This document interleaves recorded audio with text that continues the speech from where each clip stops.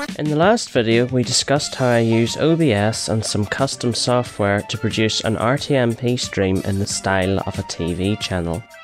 I'll probably return to that in more detail in future, but for now let's look at how I convert an RTMP stream into an analog video signal.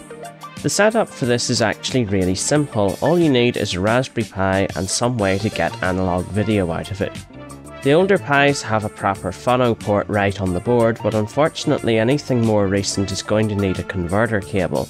These are readily available, but do be aware that not every cable is available with the same pinout. Some will have the sockets in a messed up order. You may also wish to add an external sound card. Now personally I don't think there's anything wrong with the quality of the Pi's built-in audio for this purpose, but it is a bit too quiet for a lot of modulators. I decided to build a sub-rack module for my IP to analog converter. This is just a 5 HP kit from RS with some prototype board used to mount everything. All the actual electronics are off-the-shelf modules which I've just connected together. On the top left you can see I've used a Raspberry Pi Zero in this build. Now this happens to be the version with Wi-Fi, but I'm not using the Wi-Fi. I've soldered female headers to the Pi's GPIOs and also 4 additional pins used to bring out composite video and a reset line. This allows me to connect it to the motherboard with a set of male header pins. Below the Pi is a special Ethernet module. This supplies the unit with both a network connection and also powers everything via PoE. This is a standard module that you can get from the Pi Hut for about 20 quid. I've just taken it out of its case and shortened the lead a bit for this purpose. Finally, on the left you can see the audio DAC I've used. Now to be honest, this is one I happen to have lying around for ages. I think it was from some random Chinese eBay seller. Anyways, I've connected it up to the Pi via I2S and it works perfectly well.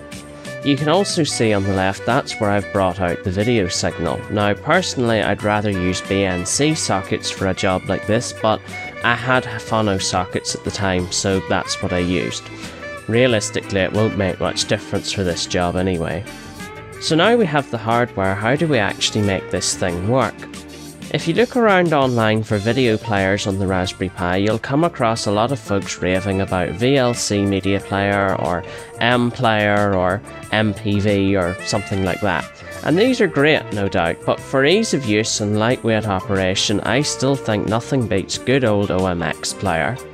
OMX player doesn't require a desktop to be running and is perfectly happy to be run from an SSH command line or a systemd service without causing massive amounts of heartache to get it working properly. Unfortunately, since it's technically been discontinued now, we need to install the legacy version of Raspberry Pi OS to be able to use it, but again that's no big loss for our purposes anyway. Once Raspbian has been flashed to a microSD card, there's only a few things we need to set up. Since I live in the UK where we use the PAL colour system, the first thing I do is open up the config.txt file and set SDTV mode to 2 and SDTV aspect to 3. This sets the video output for PAL with a 16:9 aspect ratio. Next I have a line to disable the Pi splash screen, enable I2S, disable Wi-Fi and configure an external activity LED. Now I can install OMX player and run it with a TV connected up to see if it's all working, which it is. Right, so it's working. Now we want to make sure this thing is as close to broadcast standard as we can with a 10 quid computer. According to the ITU specs, an active picture needs to start on line 23 and end on line 623 vertically, and should begin about 10.5 microseconds after the falling edge of the sync pulse, ending about 1.5 microseconds before the next pulse.